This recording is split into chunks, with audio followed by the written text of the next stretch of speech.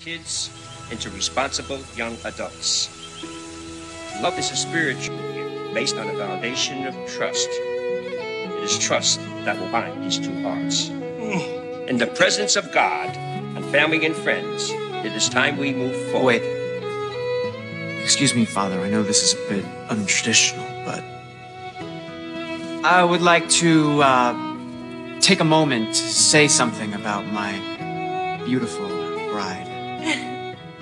It just can't wait. I can't think of anything that I want more than to share my life with you. From the first moment I met you, I knew that we were soulmates. Just this morning, my mom was commenting on how special our relationship is. Where in the hell is he going with this? We have so much to look forward to in this life. Finding a house, finishing school, raising our beautiful children, and exploring all that life has to offer together. I have tried for so long to find the words to describe my feelings for you.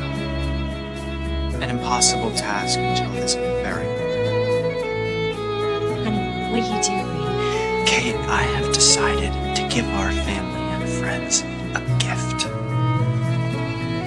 Everyone under your seats is an envelope. Would you open it, please? Under there, Kate, is a gift I want them all to have. Travis, this one for you.